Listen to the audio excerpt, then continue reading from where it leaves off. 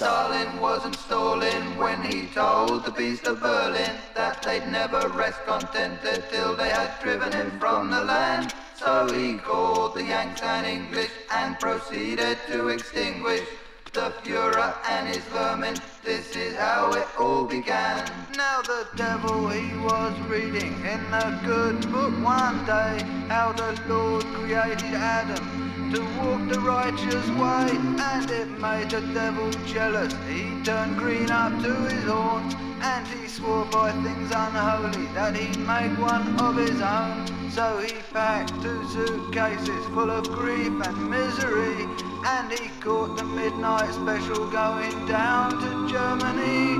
Then he mixed his lies and hatred with fire and brimstone. Then the devil sat upon it. That's how Adolf was born. Now Adolf got the notion that he was the master race, and he swore he'd bring new order and put mankind in its place. So he set his scheme in motion and was winning everywhere until he upped and got the notion for to kick that Russian bear.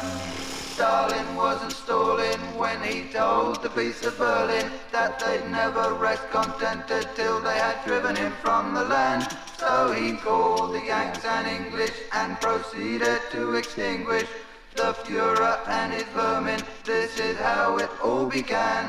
Yes, he kicked that noble Russian, but it wasn't very long before Adolf got suspicious that he had done something wrong. 'Cause that bear grabbed the Fuhrer and gave him an awful fight. 17 months he scrapped the Fuhrer tooth and claw day and night. Then that bear smacked the Fuhrer with a mighty armoured paw, and Adolf broke all records running backwards to Krakow.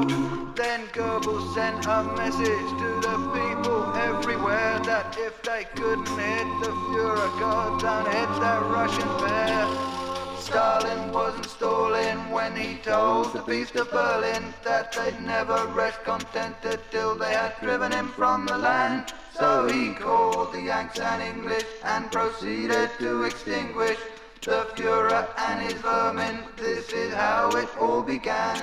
Then this bear called on his buddy, the noble fighting Yank, and they set the Fuhrer running with their ships and planes and tanks. Now the Fuhrer's having nightmares, 'cause the Fuhrer knows darn well that the devil's done roast welcome on his residence in Stalin wasn't stalling when he told the beast of Berlin that they'd never rest contented till they had driven him from the land. So he called the Yanks and English and proceeded to extinguish the Fuhrer and his vermin. This is how